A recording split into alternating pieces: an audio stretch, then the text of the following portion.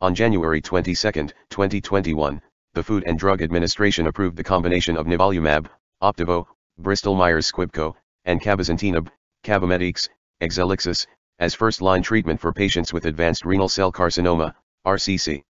Efficacy was evaluated in Checkmate 9ER, NCT 03141177, a randomized, open-label trial in patients with previously untreated advanced RCC. Patients were randomized to receive either nivolumab 240 mg over 30 minutes every 2 weeks in combination with cabozantinib 40 mg orally once daily, N equals 323, or sunitinib 50 mg orally daily for the first 4 weeks of a 6-week cycle, 4 weeks on treatment followed by 2 weeks off, N equals 328. The trial demonstrated a statistically significant improvement in progression-free survival, PFS, overall survival, OS, and confirmed overall response rate, OR, for patients treated with nivolumab plus cabozantinib compared with those who received sunitinib.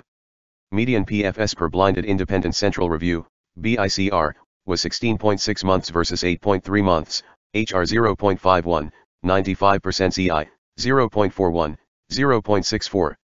Median OS was not reached in either arm, HR 0.60, 95% CI, 0.40, 0.89. Confirmed OR per BICR was 55.7% and 27.1% in the nivolumab plus cabozantinib and sunitinib arms, respectively.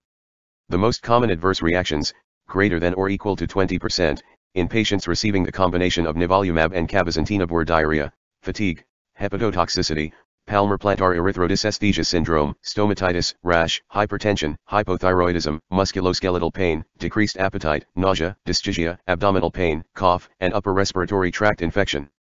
The recommended dose is nivolumab 240 mg every 2 weeks, 30-minute intravenous infusion, or 480 mg every 4 weeks, 30-minute intravenous infusion, in combination with cabozantinib 40 mg orally once daily without food until disease progression or unacceptable toxicity. View full prescribing information for Opdivo. View full prescribing information for Cabometyx. The nivolumab review used the Real-Time Oncology Review, RTOR, pilot program, which streamlined data submission prior to the filing of the entire clinical application. Both the nivolumab and the cabozantinib applications used the assessment aid, a voluntary submission from the applicant to facilitate the FDA's assessment. The FDA approved this application approximately 1 month ahead of the FDA goal date. The nivolumab application was granted Fast Track Review, and both the nivolumab and cabozantinib applications were granted Priority Review. A description of FDA expedited programs is in the Guidance for Industry, Expedited Programs for Serious Conditions Drugs and Biologics. Healthcare professionals should report all serious adverse events suspected to be associated with the use of any medicine and device to FDA's MedWatch reporting system or by calling 1-800-FDA-1088.